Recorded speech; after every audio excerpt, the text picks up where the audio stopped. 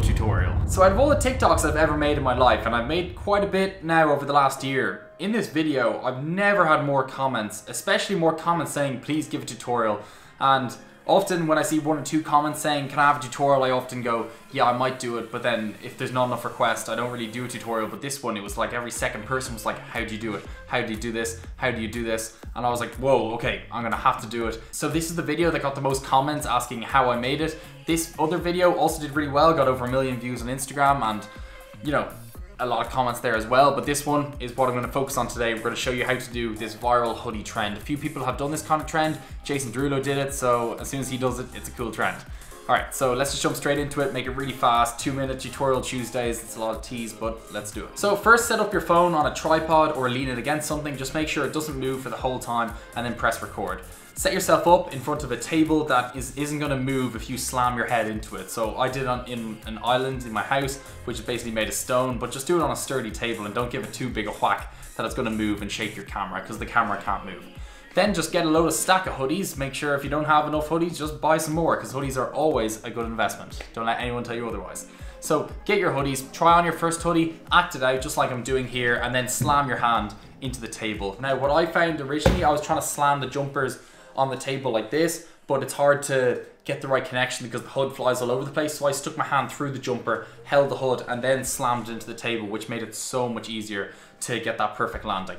Now once you do that, just run quickly off the scene. So slam your jumper and then run straight off. Second clip, try on the jumper you just slammed and put your head in the position that you slammed the jumper. Have the new jumper ready on your other hand, and then act it out just like I'm doing here. Now I'm just going to focus on how to edit these 2 clips together, and then you just do the same process for the rest of the images. So it's a little bit complicated of an edit, but if you just follow these steps, it'll be really easy to do. So what I recommend to do is watch this video through once, just so you get a vague idea in mind of what's ahead of you. Then when you go to edit it, or if you're just learning here, when you go to edit it, just follow this step by step and it'll be way easier to get an edit like this. And you can be creative, you don't have to copy exactly, but yeah, it's a fun edit to do. So I'm going to do it in Premiere Pro. Adobe Premiere Pro is the program I'm going to use.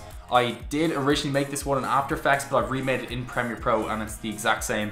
Just Premiere Pro is really easy and After Effects is a really complicated software. So basically you have your 2 clips. You have your first clip of you slamming it into the table, then you have the second clip of you slamming into the table again, but with a different hoodie. Overlap these on top of each other and line them up to the point where when the hoodie hits the table, your head on the next clip is rising from the table. So even if you play it side by side, it's still going to look smooth enough. But as you'll notice, the person who slams the hoodie into the table just suddenly disappears, which doesn't look great. So all you do now is duplicate your first clip. You can do this by dragging your first clip and holding Alt at the same time, drag it to the top. Crop it in until it starts at the same length as your second clip, and then go to opacity and go to this little pen tool. Draw a pen mask around your body and try and be as accurate as you can, and play with feather and adjustments as you see fit. And make sure to tap on this time watch option. This basically creates a keyframe, which means every 3 frames, if you adjust the mask, like if you move the points, the previous mask is going to be saved in position. So all you're going to do is go 3 frames forward, move all these points to be on the outside of your body, as you can see what I'm doing here. Go 3 frames forward again, move all the points, 3 frames forward, move the points. Do that again and again until you're off the screen, and do that loads and loads of times at loads of hoodies.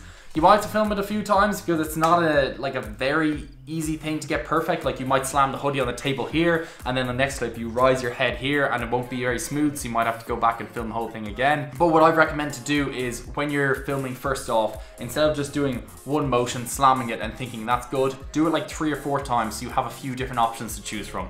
And yeah, this is what you get at the end of the day. And if you want to go a bit advanced, I'll show you one straight after, which is, you know, a more advanced version because it's full body masking. But yeah, if you crack on, very easy to do, go viral. These have got millions of views. So yeah, hope you enjoyed. See you soon. If you want some more videos, let me know below. Anyway, have a good one.